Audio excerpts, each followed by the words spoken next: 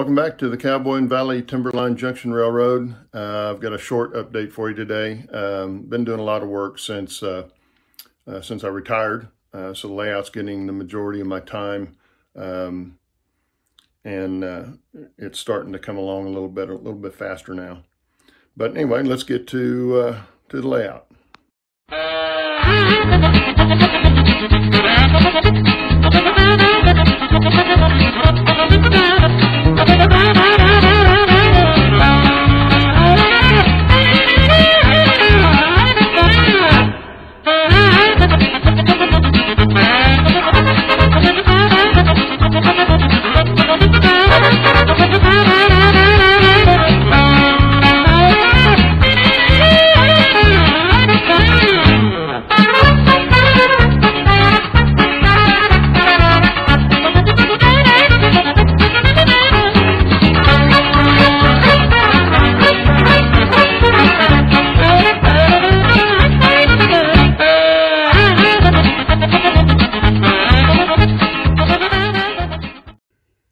Now, one of the things I just finished yesterday was the edging around the turntable.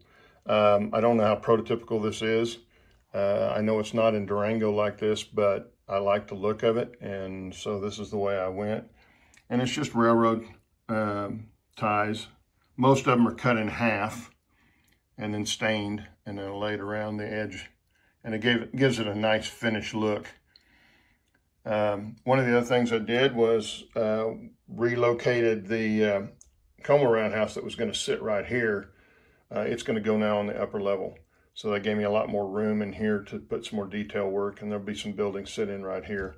But I've also got some auxiliary tracks in, and I got some pavement put in along the flats in the back up to the docks and stuff. So I'll be able to bring some trucks in there too. As you can see, the tracks come up to about right there. Then I've also got, as you can see, I've got a lot of the track ballasted, the narrow gauge tracks ballasted in the yard, and a lot of the ground cover. So not all of it yet, but it's an ongoing process. So this is kind of what it's going to look like. It'll have a lot more detail on it than this. I decided to put the sand tower right here.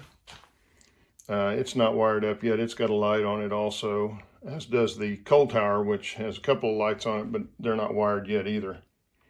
But I do have the coal tower in. The pit is in the back. The pigeons are at home on top.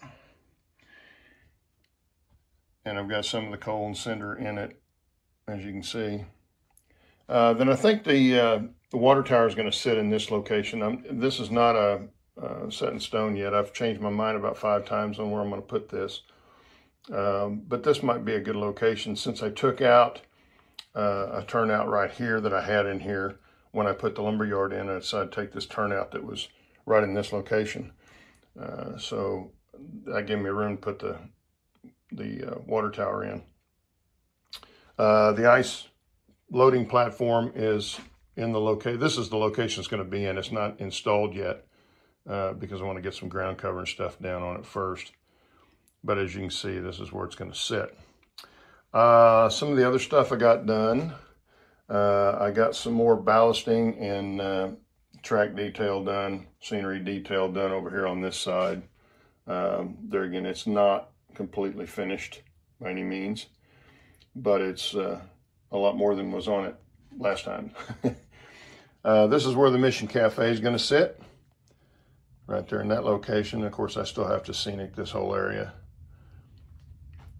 Did get the gates up on the lumberyard, and also got the parking facility for the customers.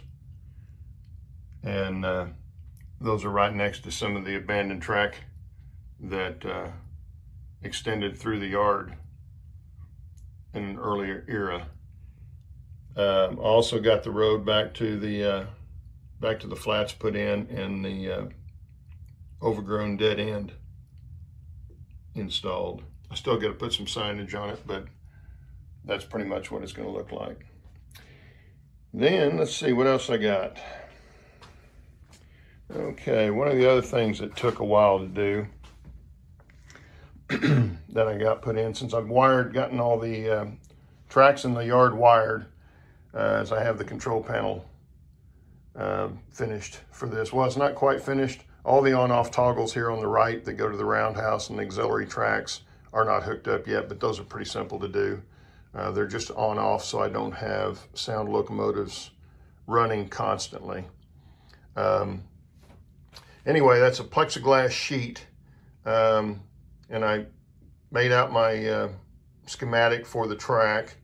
Used chart tape to tape it off, painted it black, pulled the chart tape, put chart tape on where the lights come through, and then painted it yellow to give me the routes.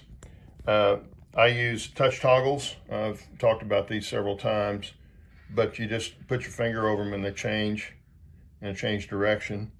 These are crossovers, and you put them here and the indicator will give you the indication in the center that the crossover is active, and then you just can move it right back. The three-ways are real nice, the way Barrett Hill does them, because you've got a little adapter that you plug 3 of your lights into. And so all you have to do is touch the side you want to go to, and it'll change all of your lights, all your directions on it. So for a three-way turnout, it's a really nice way to go. I'll be using these all the way on the layout. I don't know of anything else. I've got some of the lights wired up and stuff like that, as you can see on the flats back there in the back. Not all of them are wired up by any means, but a lot of them are on this side. I still got to get all the building lights lit or wired up, and then the fascia and stuff put up on here. But anyway, that's what I've gotten done. It felt like a whole lot more, and I kind of try and wait until I've got something to show you. But anyway, this is along with building some other kits down in the office that I've been doing. So those I'll show as I get them finished and brought up here. Anyway, until next time, we'll see you later. Take care.